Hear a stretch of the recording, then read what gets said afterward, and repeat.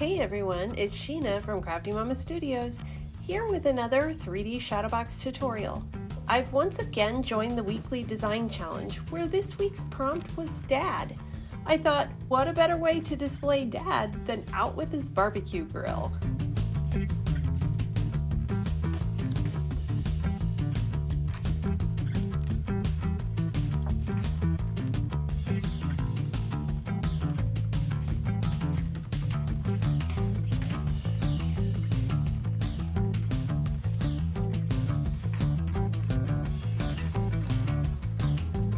On all my Shadowbox files, I number the layers at the bottom right-hand corner, so you'll know which layer should go next. This is really helpful to keep the layers in order for assembly, and also when you're cutting, you can match your paper color with the number, so you don't accidentally cut a layer in the wrong color. Before I start cutting, I get all my paper out and number it in a corner, so I can match my paper number with the number that shows up in the design to keep everything correct.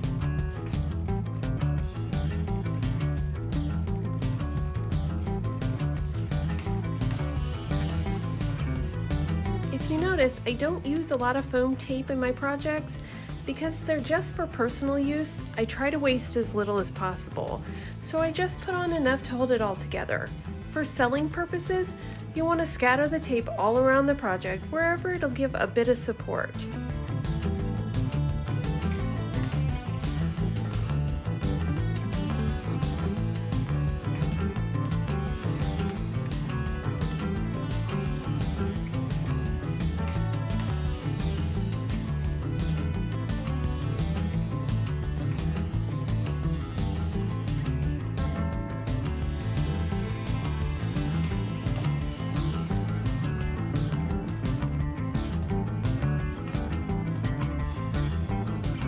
I don't pull the backing off the foam tape that's going in the middle until I have that layer laid down.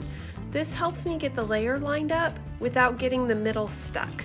I can then easily go back and pull the backing off to stick the middle right in place.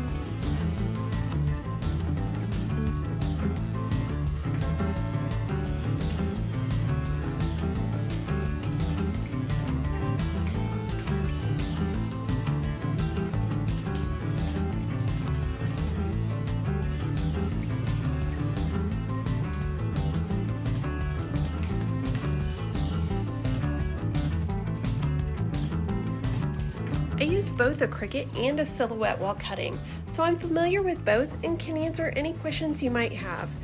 For the silhouette, I use a custom setting of blade depth 5, force 20, passes 2, and speed 2, and that seems to work for most papers. For the Cricut, I use the intricate cardstock setting, and it works great.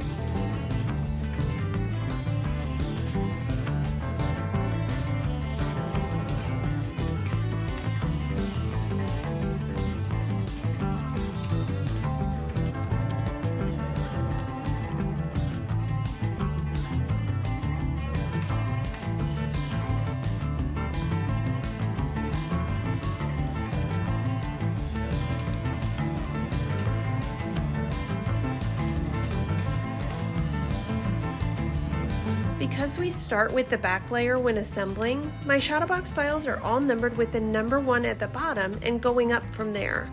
The 2 layers I don't number are the full square at the back and the top border piece. Leaving both of these without numbers just makes the cut go a little faster.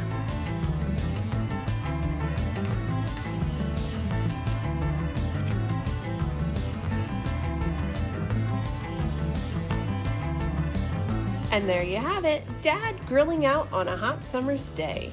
Do you have an idea for a Shadowbox you'd like created? Leave me a comment and I'll see about adding it to my collection. Thanks for watching, like and subscribe, and make sure to click the bell to be notified when I create new projects.